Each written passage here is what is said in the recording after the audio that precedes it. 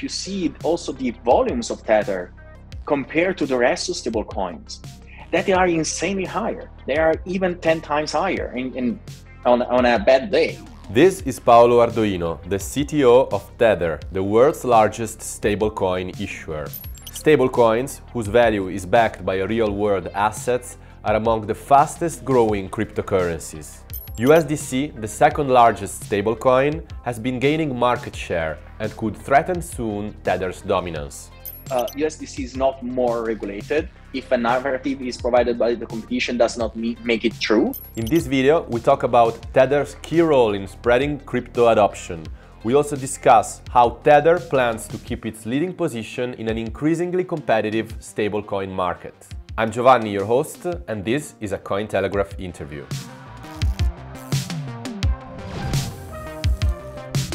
So Paolo, let's talk about Plan B.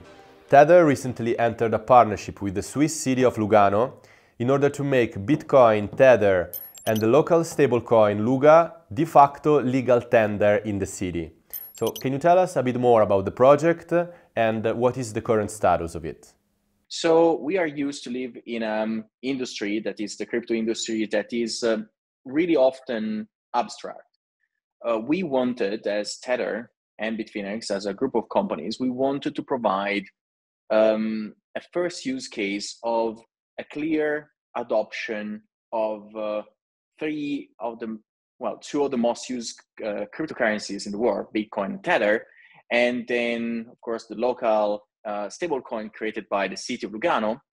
We wanted to show how, using these three cryptos, the citizens could extremely benefit from, first of all, an improvement in terms of accessibility to financial services, an improvement in terms of reduction of transaction fees. We know that now the majority of payments are done through credit cards, and then these credit cards have a variable fee from 3 to 5%.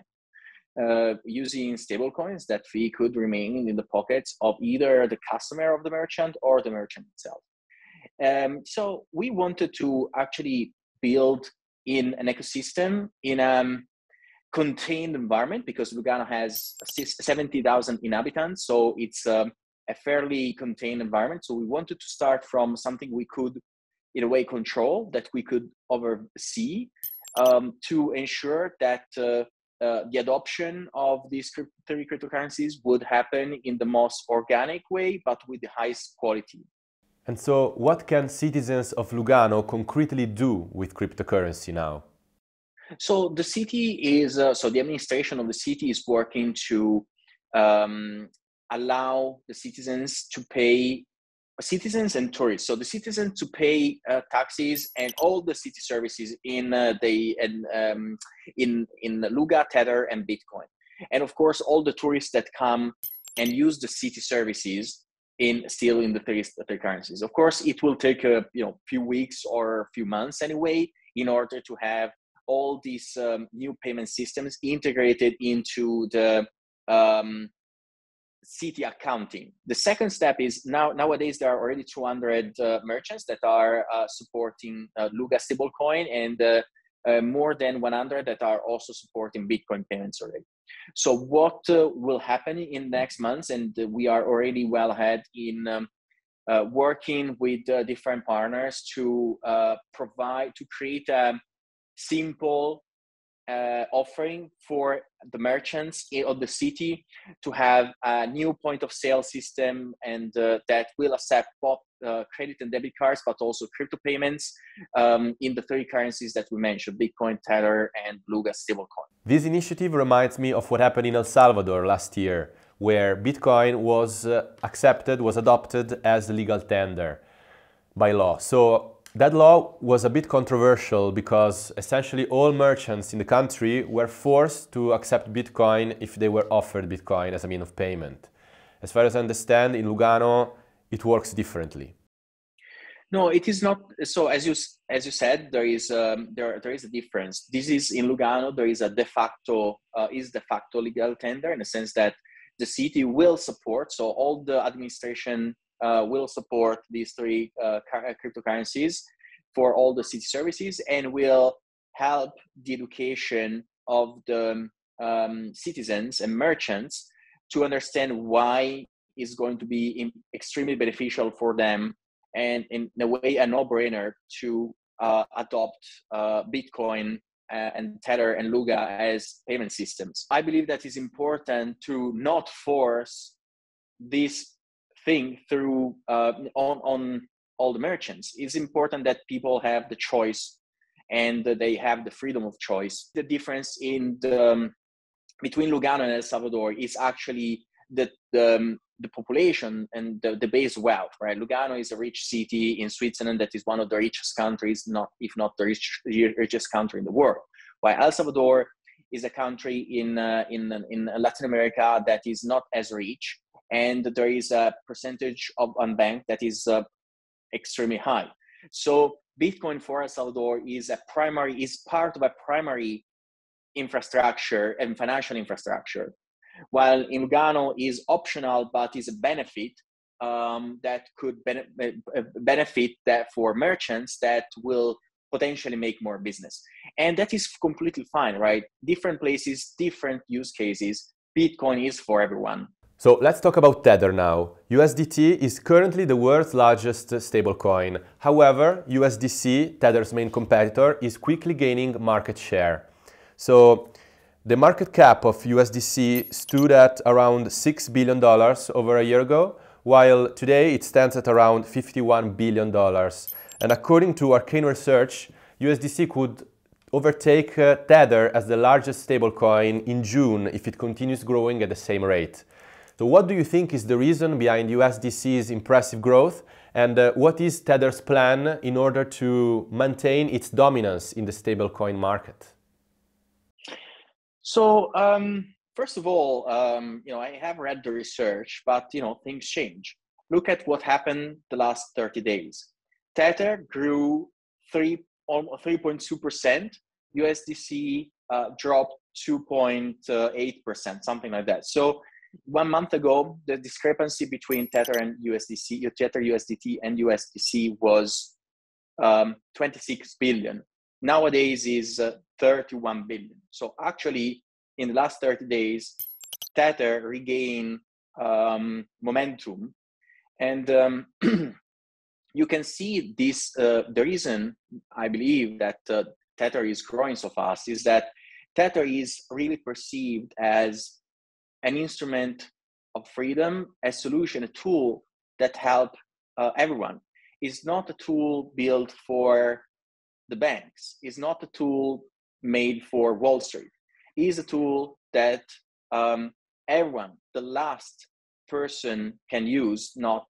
It's not made for the rich, but it's made for the unbanked. It's made for people that have actual problems to access financial services.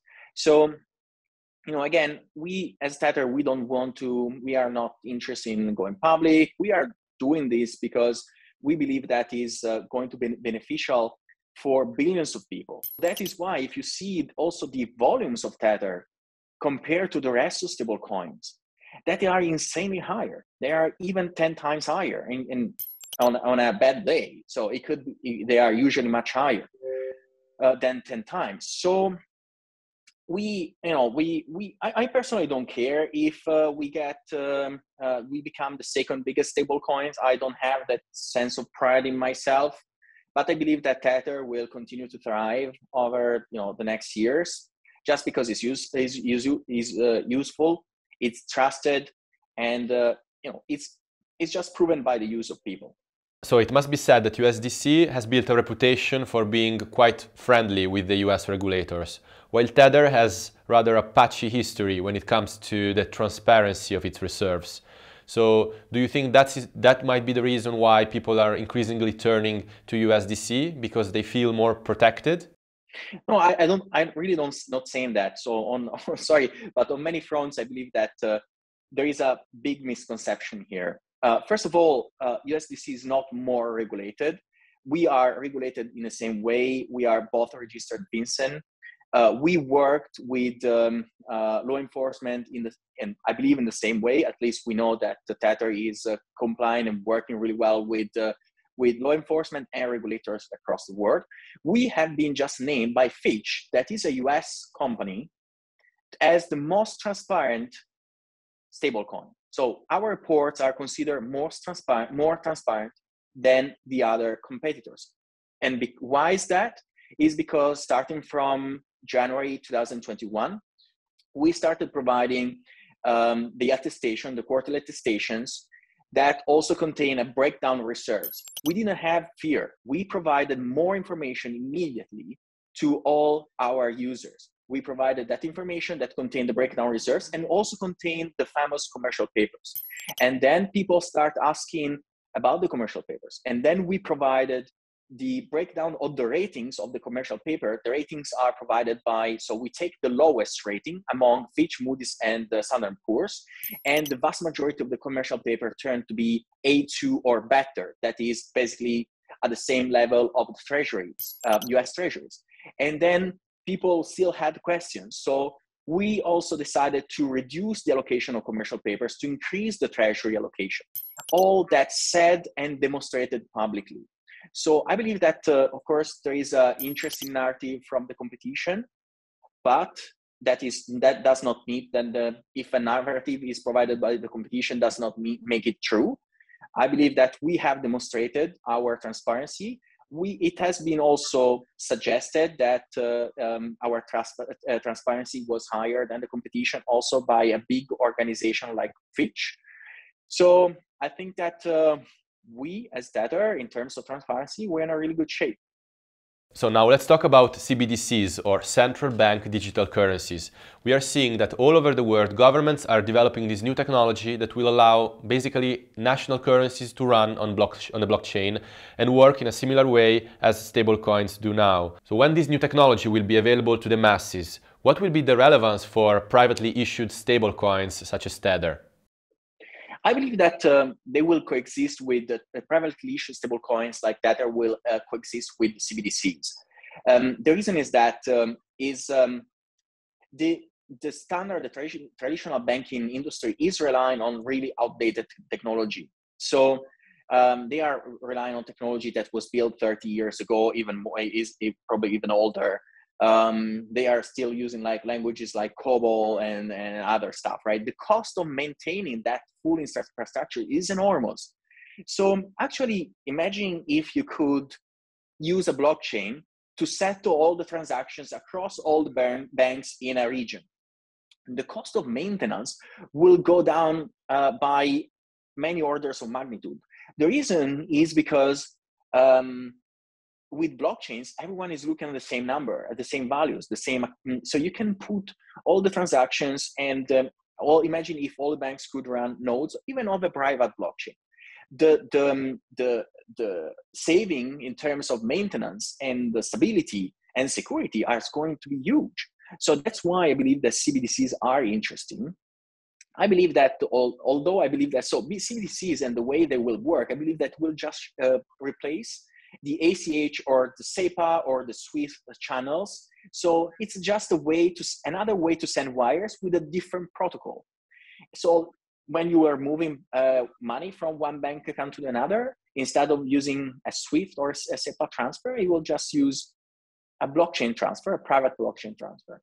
And also, I believe that it's really hard to imagine a CBDC being issued on Ethereum, Solana, Tron, right? So that will be still the duty of privately issued stablecoins to bring the national currencies on public blockchains. Right, but why do you think that people would care about that? Why do you think people would care on whether these digital currencies are running on Solana or on any other specific blockchain? I think that most people would just care about a system that works well. Well, that's a fair point, but I still believe that having one of the things that excites people about the public blockchains is the programmability. So you can build more complex behaviors and games and even now that we are in a GameFi, right? So there are games that could have a financial aspect that will not likely run on a privately managed blockchain from a government, but still they will run on a public blockchain that is auditable and by everyone and so on.